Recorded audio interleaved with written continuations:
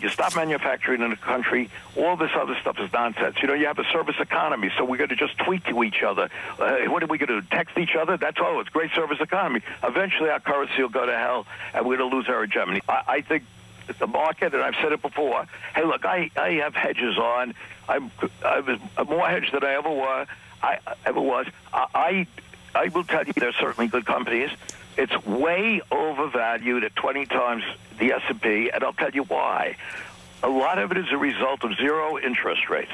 It's just what I said. You have zero interest and a lot of buybacks. Money is not going into capital. So think of it as a rich family that just has a lot of it, decides we're just going to have a lot of fun. We're going to sit around the pool, and we'll keep printing up IOUs to the town. We got a good name.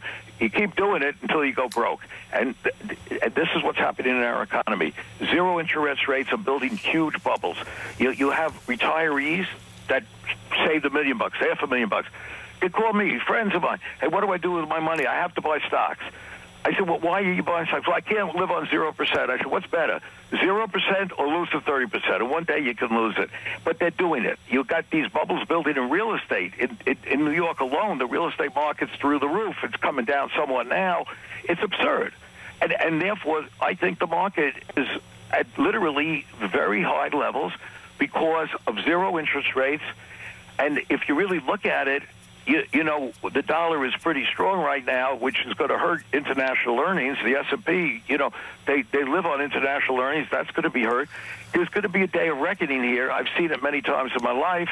When things look good, they look great. You go into the sky. But that's when you have to really pull down and really stop buying. Being that said, I'm not going to tell you it's going to happen tomorrow, next week, even next month, even next year possibly.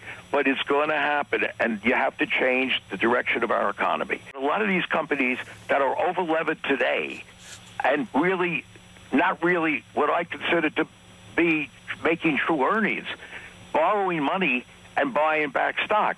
This is making a false market, but worse than that, it's costing them it's causing them to have worn-out tools for their workers.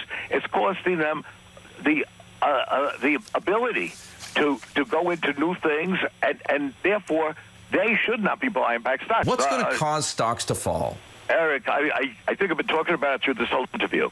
One of the things that's causing it to fall is happening right under your nose, that we have no capital spending. When I say none, capital spending is going way down.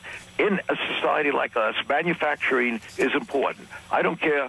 Sooner or later, you can't just keep tweeting to each other. You can't text to each other. We say we're a service economy. Everybody says, that's great. Oh, we're a service economy. What does that mean? That we text more to each other. Sooner or later, everybody is just going to sit and text to each other, and isn't that wonderful? So why should anybody work? Just sit there and text to each other or watch TV.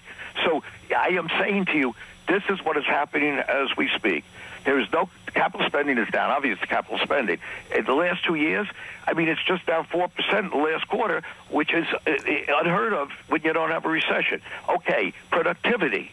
Productivity has not grown. In fact, it's the lowest point it's ever been as far as growth goes. These are very important things in a capitalistic system. And so unless you have a dictatorship, you're going to go the way of Cuba. Well, Cuba was a dictatorship, but it still went that way. But then you're going to go the way of Venezuela or Argentina. You're going to be in a major problem. We're a capitalistic system. And you have to have companies that invest and have faith in their governments. And over the last 8 years, we've become more and more at war with our governments, our companies, and you don't see them really spending. Now, you can say technology companies are spending, but when is that going to come to fruition? It may be years and years away. Actually, ironically, it's happened a little sooner than you think because you got more and more people walking around using the iPhones and whatever. But and of course, you've got globalization to help you somewhat. But I think, we could go into it for hours and hours. I think that one of the problems you have is that you were importing cheap goods from China all these years, and that's going to stop. So there's going to be all kinds of problems we could go into, and I spend hours and hours thinking about it. I'm a bit of a workaholic, and I read about it a lot.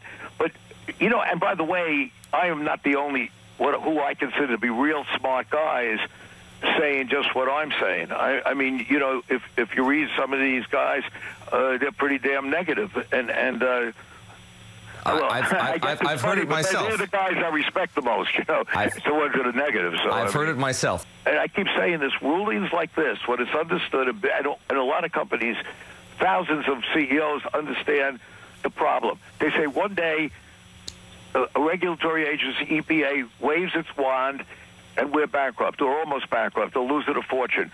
Why the hell should I invest in more capital? Why should I invest in more machinery? Therefore, we can't compete, and therefore, the middle class does not have manufacturing jobs, and we now say, well, we're not a manufacturer, we're a service company. Now, the thing that goes for this country, as you pointed out, is, you know, we're a reserve currency.